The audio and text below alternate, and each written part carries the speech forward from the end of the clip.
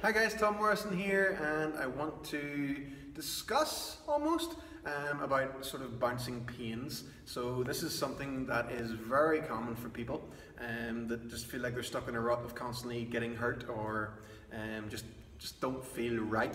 So you need to look at your entire body as a whole and your entire structure and your entire training all together, and everything you've done in the past, and any injuries that you may have had, no matter how insignificant that you feel they were. Even something as much as stubbing your big toe can have a knock-on effect.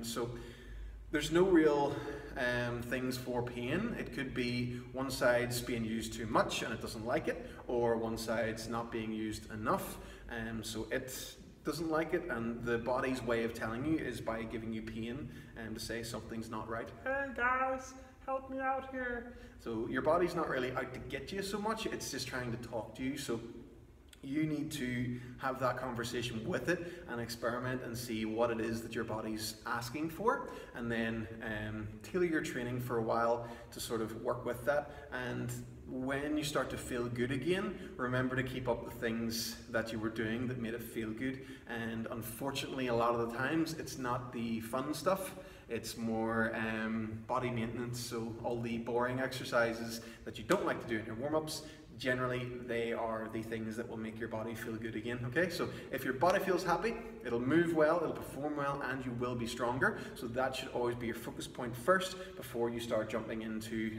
wanting to throw big heavy weights around. Okay guys?